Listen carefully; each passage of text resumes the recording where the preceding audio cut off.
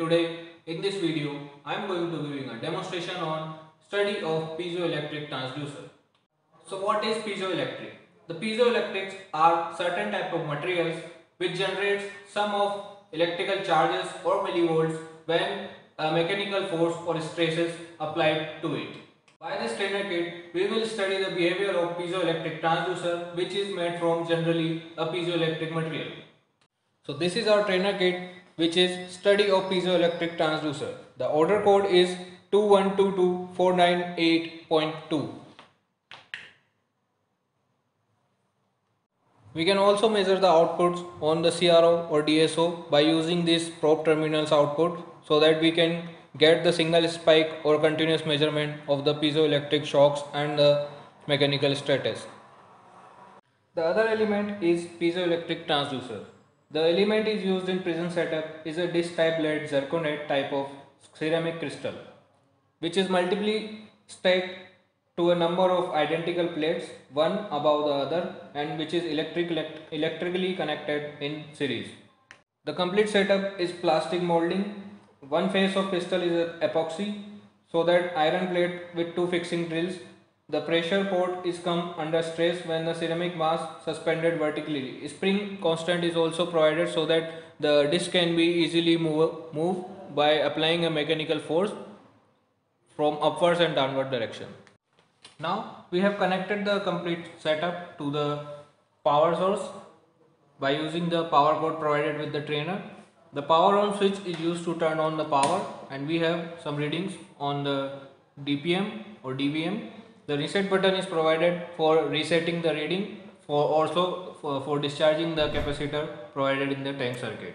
Now with the special arrangement of this connector, we can connect the transducer to the circuit. And now there are two types of measurement and two methods of measurement which we have to perform for the study of piezoelectric transducer. So there will be two types of measurement. For single measurement, the measurement will replicate the shock behavior for the any of material, and the periodic shocks will behave the vibration of any of the material. For shock process, we will first reset the switch to reset after holding the transducer in hand and switch off the reset mode. So we will follow the manual, and as described over here we can see we have first reset the reading. Whatever the reading, we have to make it 0, and now we will again turn the reset button to the actual measurement condition. Now we will hold the transducer in hand, and now we will bring the shock by moving the hand downwards and stop it suddenly. The magnitude will be displayed on the DPM. So we will perform the shock behavior like this, or here you can see the magnitude is provided on the DPM. We can note down this reading and do the other measurement also. Now for resetting this reading, we just need to press reset and the DPM goes to 0, and we again turn this reset to the working condition. Now for vibration or periodic shocks, we will hold the transducer in hand, reset display once. So we will reset the display, and now we will apply vibration by moving the hand in either side, and we will note the value of E each time. This time C charges to peak when the first vibration or shock will be provided, and continuously the other values on the periodic vibrations will be summed up with the previous value of E, and the result can be graphed or plotted graphically. So we will do the vibration shock like this once, and when we again provide some more vibrations, the readings will be summed up to the dBm. By using this, we can plot the graph, and with the different readings we can get the graph at different shocks of the observation.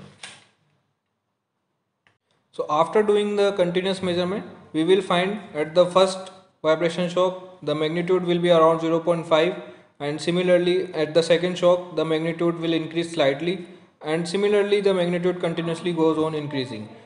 In some of the times the magnitude will be dropped slightly or increase in very lower amount. So we can observe and plot the graph as described in this manual. Now using the CRO we can observe the vibration or shock pulse on the CRO using this probe terminal over here. I have set the CRO on the single measurement. The triggering settings you can see over here, which is trigger type H, channel source 1 of course, and slope is rise, mode in single and coupling AC.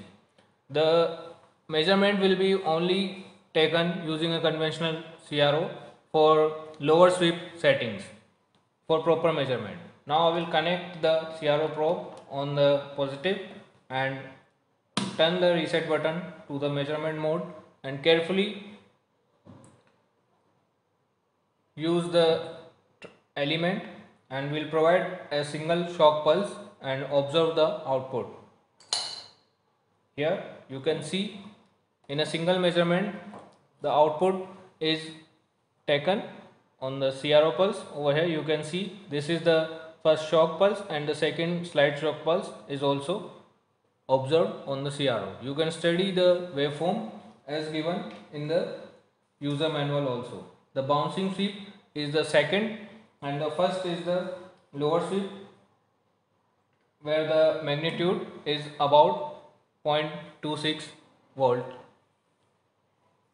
So that was the complete demonstration of study of piezoelectric transducer.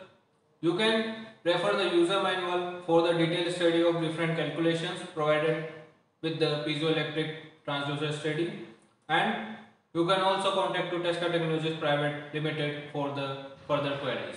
Hope you like this video and you get to understand about the piezoelectric working. Thank you for watching.